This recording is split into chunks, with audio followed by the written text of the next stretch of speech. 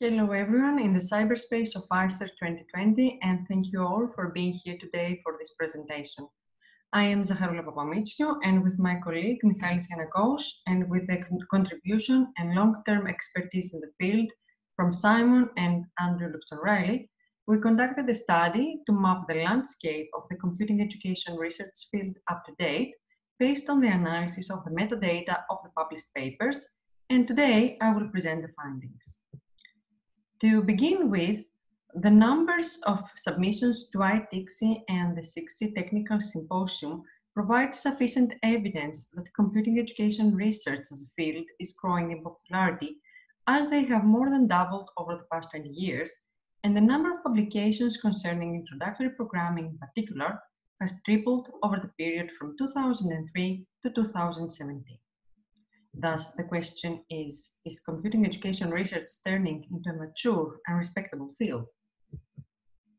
Over the past 15 years, more than 1,200 peer-reviewed full and short papers were published in ICER, ITiCSE, and ITiCSE working group reports. Previous attempts to understand the landscape of computing education research relied on human examination of the papers by employing methods such as systematic reviews or assessing the content of the papers based on human-defined classification schemas. Here we are interested in the automatic and semi-automatic classification of the publications based on a process that entails no examination of the papers themselves. Our contribution is this. We saw explicitly the state of the subtopics and thematic areas that computing education research has brought into the spotlight, and among them, we define the relative position of the topics that have attracted increased attention and have been well studied, the topics that have peripheral or supportive contribution, and the topics that are emerging or declining. We arrived to these conclusions using measurements and analyzing data from previous publications. To perform the mapping of the field, we applied cohort analysis. Cohort analysis rests in the assumption that key terms identified within an article can adequately describe and communicate the content of the article. Furthermore, the co-occurrence of at least two key terms in the same article indicates a linkage between those topics. It indicates a theme. Cohort analysis is applied to reduce the broad network of key terms into a smaller network of related topics using graph theory. To share a common understanding of how this is achieved, please allow me to engage you in the key terminology.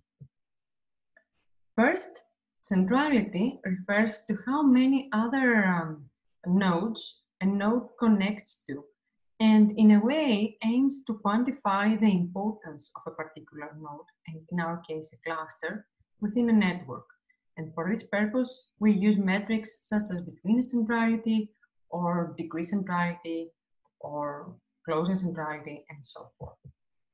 Furthermore, density refers to how cohesive is the cluster of terms, which means the number of direct ties observed for the cluster divided by the maximum number of possible ones. Combining centrality and density creates a space within which all clusters can be located in relative positions. This space is the strategic diagram. The position of a cluster in the diagram corresponds to the importance of the cluster in the whole network, which means its centrality, in relation to how well the theme of this cluster is developed, which means its density. Having said that, now I will present how we put this method in practice.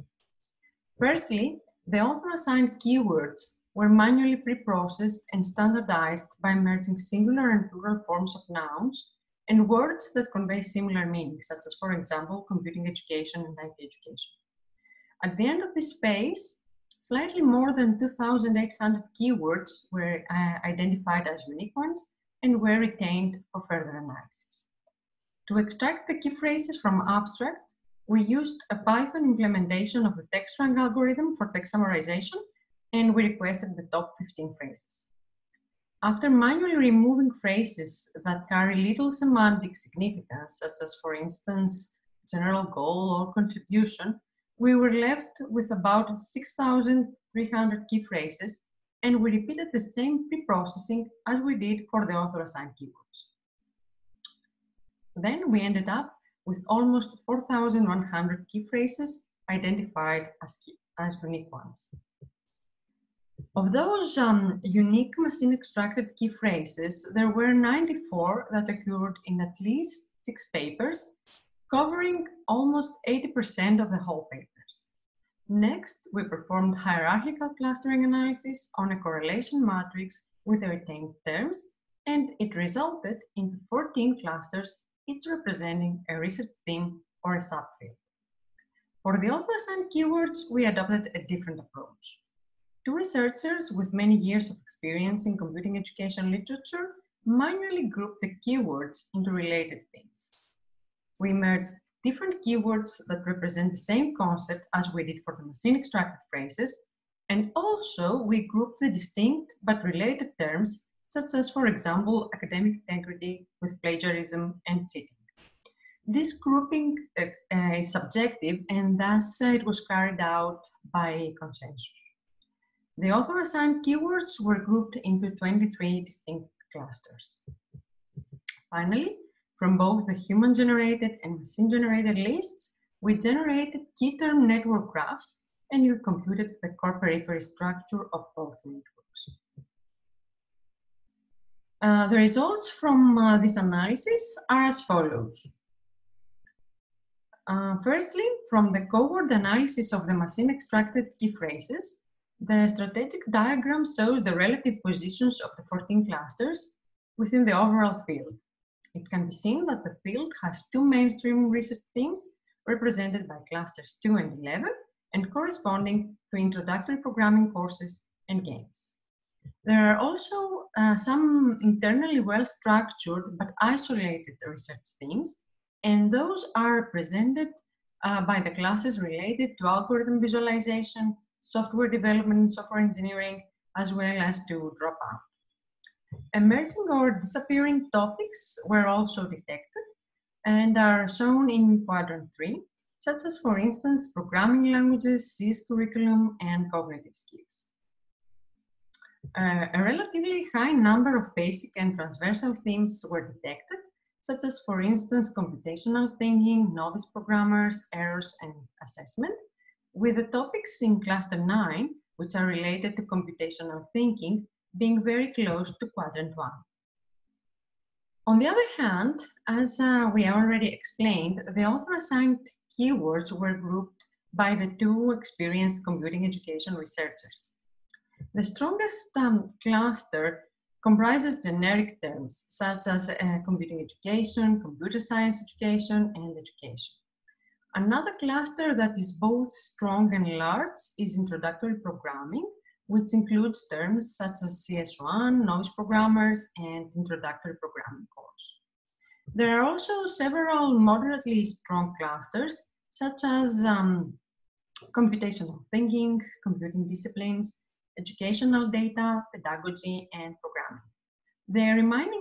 The remaining clusters are relatively weak, although some of them are quite large, such as, for instance, the cluster with the general ungroupable terms. We also performed the core periphery analysis to create a granular network map of the key terms.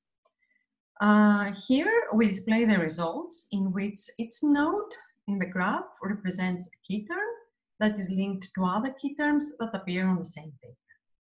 We can see that the term introductory programming courses dominates the machine-extracted phrases, while topics such as assessment or software development and exams are also identified as significant.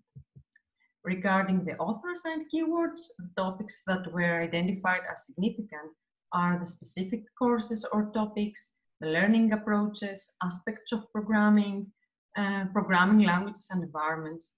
And comparing the 2 keyword networks, we see that while introductory programming dominates the machine-extracted keywords, it is also central and very popular in the author group keywords.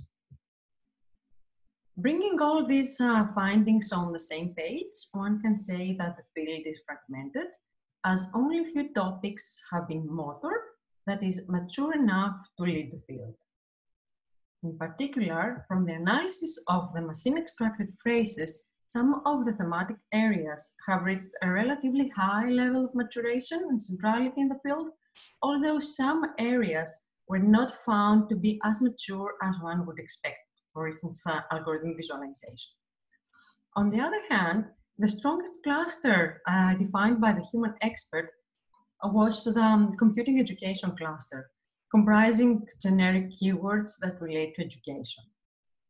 We see the differences between human text annotations and machine text mining results, with the human authors using terms to describe their work in a more abstract and generic fashion, having in mind all the details of their work and introducing some kind of subjective bias.